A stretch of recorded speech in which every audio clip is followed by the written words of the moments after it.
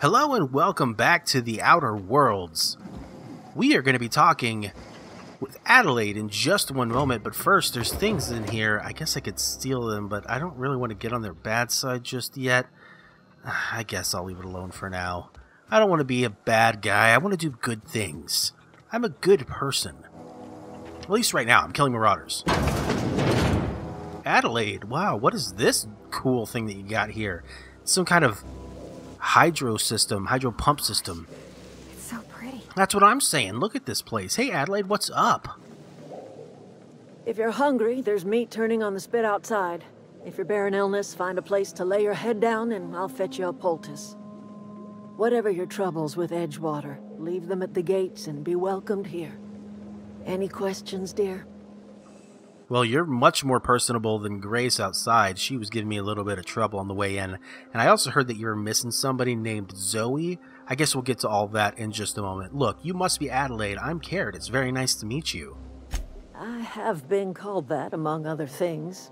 Green Thumb, grandmother, the strange old lady who keeps flowers. But yes, Adelaide will do just fine. Excuse me, Miss McDevitt? Sorry, it's just... You got such pretty trees in here. Why, thank you. You're Robert's girl, aren't you? I remember when you were but a sprout. Thomas speaks of you often. Are you staying long? You should try some of my tobaccorn tea. I brew it in an old spittoon, but it's been cleaned. I would try some of your tobacco and tea. It's not like I'm on a major time commitment here. I just have to get the part for my ship that I need, so how long does it take, I guess? Well, let's get back to that in just a second. Look, this is your greenhouse, right? You run this place? No, dear. The garden belongs to us all.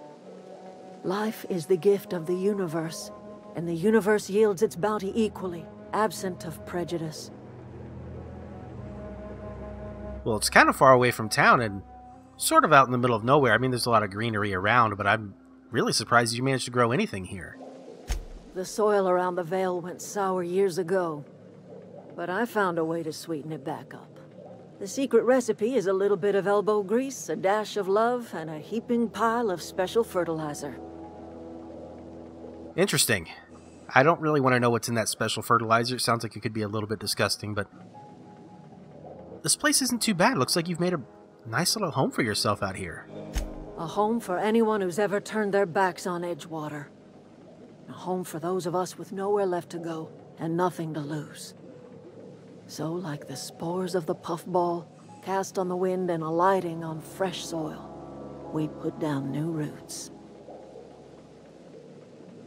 I wonder why you ventured beyond the walls of your safe home and decided to make a new home here, so close to your old home.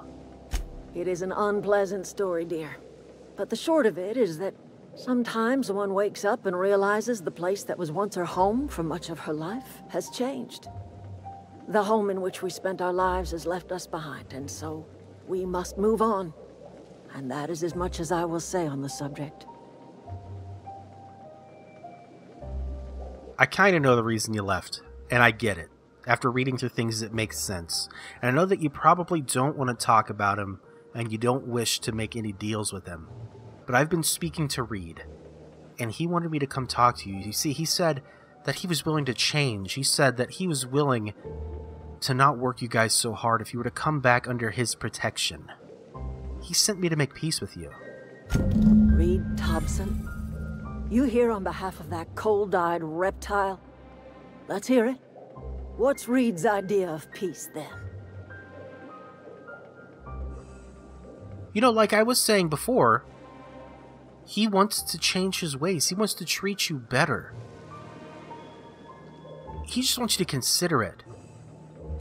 Make amends? Spare me. Only thing Reed knows how to make is a mess. Like everything else that comes out of Edgewater, that peace offering is canned. I and my own are living just fine out here by ourselves. Now, it sounds like you're having a little bit of trouble with marauders taking people away. I don't know how fine it is, but I gotta be honest with you. He asked me to take the power away from you. It belongs to town rightfully. To Edgewater. and you're siphoning it and using it as a crutch to have your own home. And I understand your desire to do so, but you can't do it with Edgewater's resources. He told me about a geothermal plant to go divert the power. He would do such a thing. The question is, why would you agree to his plans?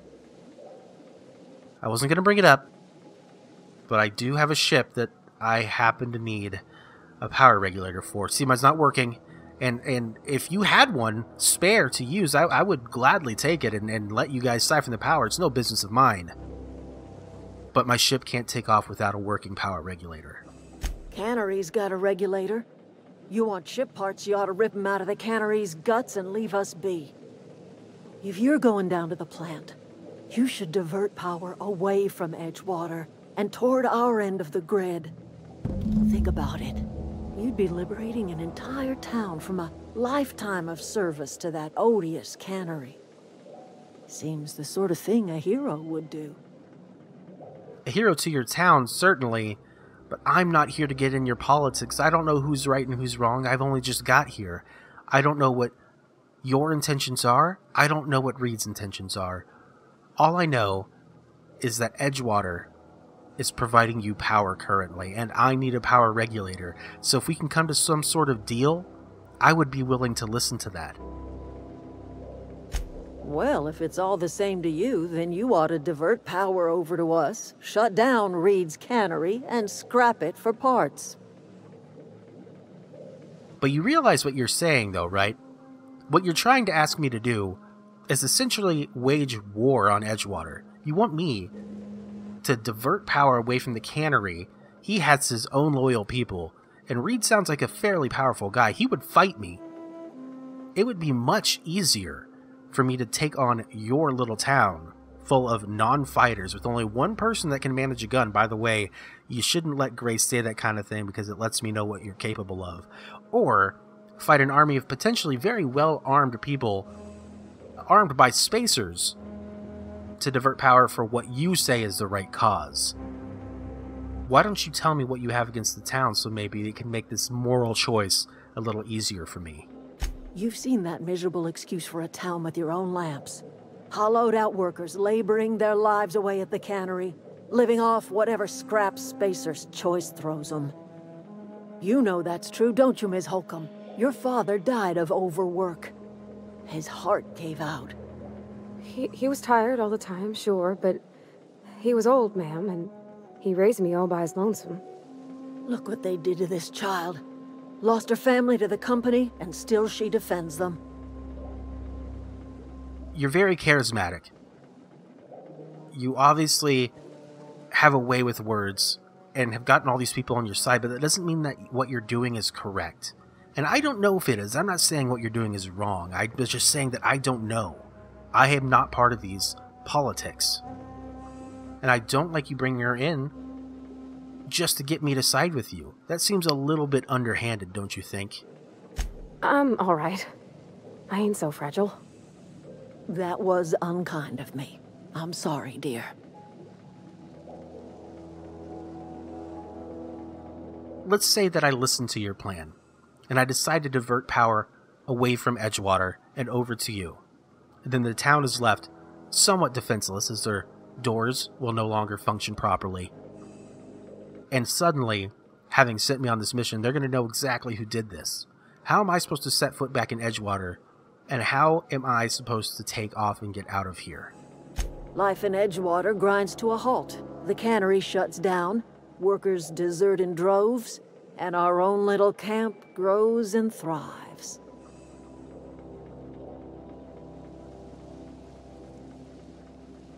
If they're grinding Edgewater to a halt, you're essentially regressing. You're going backwards in time. And if your town grows, who's to say the same thing isn't going to happen, but with Adelaide instead of Reed? We don't know the answer to that yet. I don't know you, so I can't make that judgment. But what you're saying is you think Reed wants to divert power away from you just to spite you. You bring power to Reed's town and you'll be killing us. Reed knows it. He's counting on it. He didn't say he wanted you to die. He said he wanted you to come back. But look, I can see that you're steadfast and you're holding your ground here. So I'll think about it before I make any rash decisions. I trust you will listen to your conscience. I suppose I will, and I've got some very tough choices to make before I get to the geothermal master control system. And I don't know what I'm going to do when I get there, but we're going to leave that for another time. Thank you guys so much for watching. Please join me in the next episode when maybe I look through Zoe's home for some answers there. You guys have a good one.